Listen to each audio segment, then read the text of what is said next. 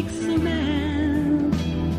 The man, the car, the lipstick, the book, the dress, the blanket, the wave, the cloud. Oh, this man, yes, this man, and no other, there's no other.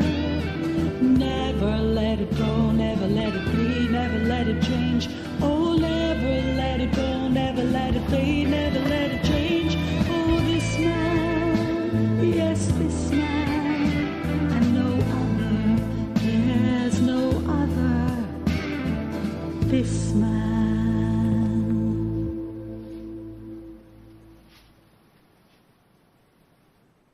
Daniel?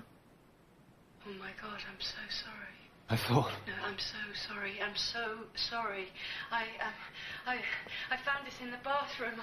I should go back to my room. No, don't, please. No, really, I should go and change. I'm so How sorry. was she that evening, Helen? Please, I need to know. Daniel, no. No, I thought it would make things worse. You know what's unbearable is not knowing. How was she that evening? Happy. We went dancing and then swimming, and then it got cold, so she went to the villa with Matt. And then what? You went back too? Yeah. Did you see it? Mm. You don't have to worry about hurting me.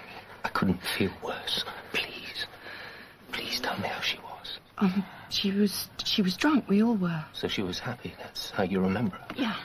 Tell me anything, but please. I need to know. What did she say? We rowed. About what? Helen, please. Look, she was drunk. She didn't know what she was saying. Tell me. How good she was. It was my fault because she liked Rob, the guy that I was with. So she went for you. Did she hurt you? I told her something and she promised that she swore that she wouldn't tell anyone, but then she started to with Rob, and then we rowed, and then she went back to Matt's room. Then what?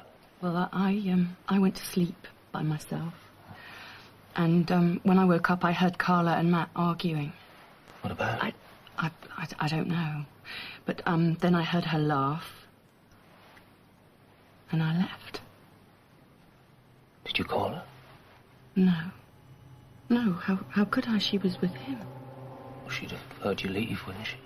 Oh, no, I don't think so.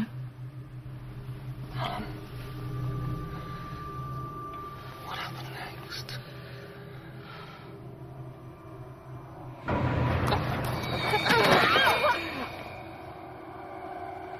I left the villa.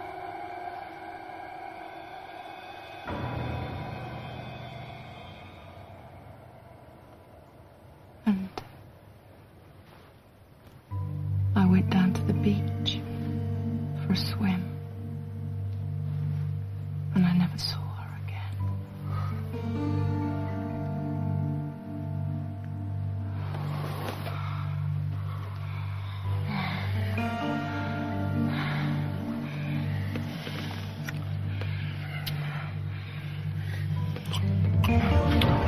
No, this is wrong.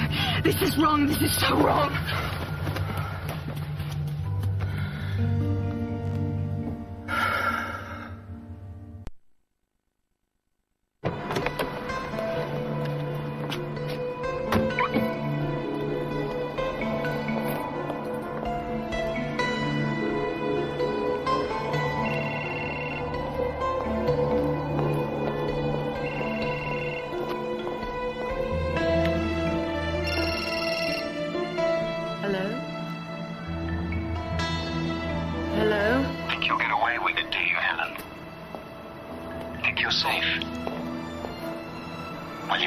Who is this?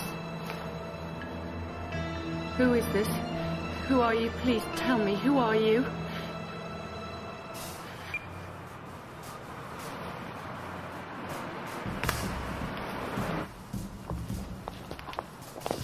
Hello? Hi. Hello. Hang on, Helen. I need to talk to you. What about? Look, have you forgotten what you said? I don't know what you're talking about. You said you could help. No, that was on the island. Yeah, but it's all starting again, though, isn't it? No, you'll be fine, Matt. How do you know that? Ow. How do you know that, Ow! Helen? Helen! You all right? Daniel. What's the matter?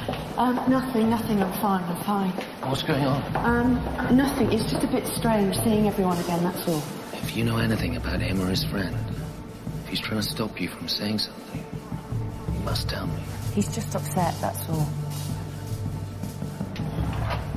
Take your seats, please. Come and see me later. First of all, I'd like to extend my condolences to those amongst you who may have been friends or relatives of the deceased. And for the benefit of those who have not previously attended a coroner's court, say a few words about being here today to exercise a solemn duty to represent the dead. Seek, on behalf of Carla French, to establish exactly how and why she died. You brother! Well, Matt laughed, and Rob will be laughing too. Shall be hearing statements from witnesses, from experts, assistants. Postmortem revealed that Mrs. French's brain had received a major contre-coup trauma. There were also minor cuts and bruises, but the head injury was particularly severe. Do you think it could have killed her? I can't say conclusively, but the evidence strongly points that way. What's interesting about this type of injury is that the brain hits one side of the skull and then ricochets back and hits the opposite. Why is that significant to us? Well, basically, this type of injury could only occur if Mrs. French had been standing. I see, and the lorry driver believes that she was already lying in the road. Yes, which suggests she sustained her injury before the lorry's load hit her. I think her injury was inflicted by another person. The minor cuts and grazes indicate that she may have been in a fight not long before. Please continue. The blow was probably delivered with a rock. It was an overarm blow to the left side of the face. If I could demonstrate. Something like this. The injuries sustained to the soft tissue at the left temple are consistent with a blow struck using the right hand by an assailant standing in front of the deceased. The force of the blow was sufficient.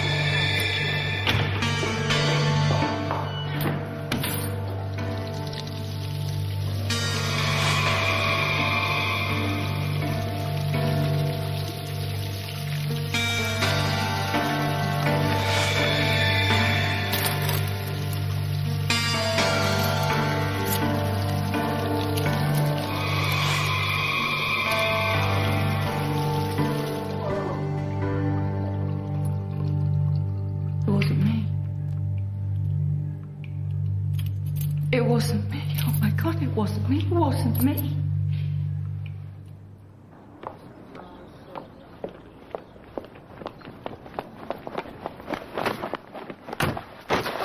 You bastard! What? You bastard! You thought you could get away with it, didn't you? Put my son through hell! You already know he killed her! No! You're talking crap. You told me that you thought he'd done it. No. You heard them arguing. He could have gone after her. No. No, you told me that you thought he was capable. You said that! Come on, get in the car! You said that! And you told me you thought he was innocent, so what changed your mind? There were things that I didn't remember. Things? What things? What things? When I was down on the beach, I'm sure that there was blood on his shirt. Crap! Hey, Matt was nowhere near where Carla was killed. How do you know? Because he was with me. No, you told me that you didn't know where he was. Hey, that was then. You're covering for him. What about you, Helen? You left the villa before any of us. If you were with Matt, that gives you an alibi too, doesn't it? What were you going to tell Matt, Helen? Helen, what were you going to tell Matt? You can't just run away, Helen!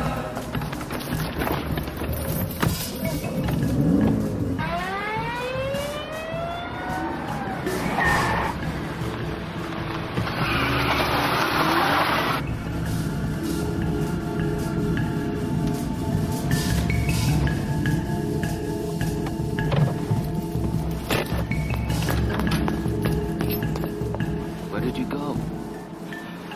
Oh, God. Oh. Hey, you're shaking. I'm sorry I left like that. I just needed some air. No, it was a shock. Hearing all those details. Hearing her say she thought Carla was killed.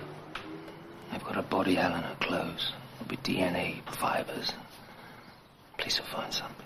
Yeah, I know. It'd been fantastic.